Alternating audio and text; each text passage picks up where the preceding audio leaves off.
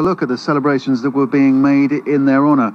And then they will be getting a couple of days of checkups. We know a little bit about some of the problems that they've got. One of them, Mario Gomez, has a touch of pneumonia, but it's not meant to be too bad.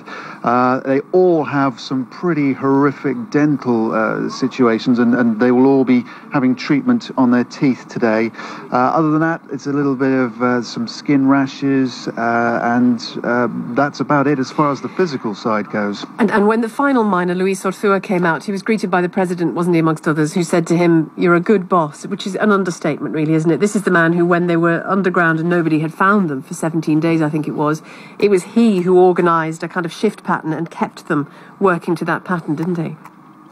Yeah, that's right. He was the boss of the shift anyway, and he just carried on acting in that role. And as you say, he delegated tasks. He said, we're going to keep busy, we're going to keep active, not just to keep themselves fit, but to keep their minds occupied. And he really was the leader of the whole thing. And that's why I think he was chosen to be last, because everyone knew that that would be the person who would receive the most attention, and so it was a tribute to his leadership. Thanks, George. Different characters, different strengths, different weaknesses. But once the celebrations are over, how will the miners, these 33 individuals, set about rebuilding their lives? Well, Bob Paxman served with the SAS before founding the charity Talking2minds, which specialises in the treatment of post-traumatic stress disorder, PTSD. Bob's been kind enough to come into the studio to talk to us about this. What about the fallout, Bob? Well, certainly, over the coming months and coming years, initially you're going to have a percentage of them that suffer from episodic memories, single memories. That may become apparent with. What does that mean? Well, they'll relive.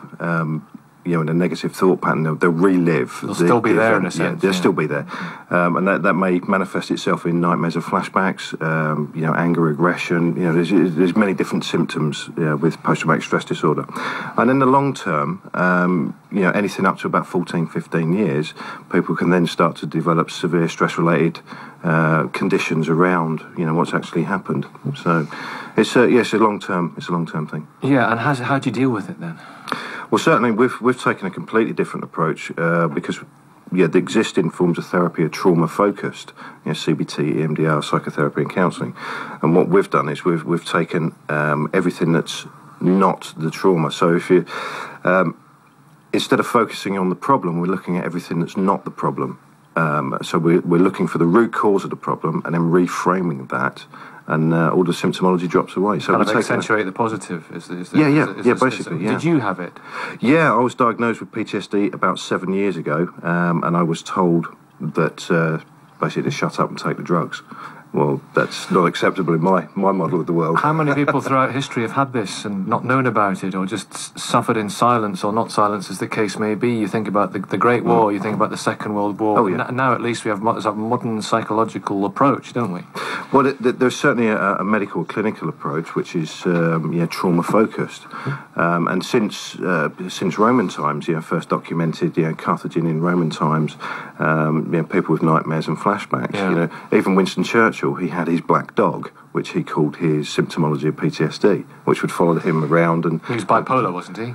Well, the symptomology of bipolar and PTSD is very, very similar. Right. Well, we've mentioned big events like the World Wars and what have you, but it doesn't have to be events on that scale that cause it, does it? It can be personal events, smaller events. It could be a car accident, it could be an assault, it could be a whole multitude of different things. I bet there's lots of people out there who have it and maybe just they don't realise that it can be, diagnosed in this way. Yeah, and possibly they've even had an incorrect diagnosis. Bob, thank you very much. Thank you. Yeah. It's 10 minutes past 8. Let's talk about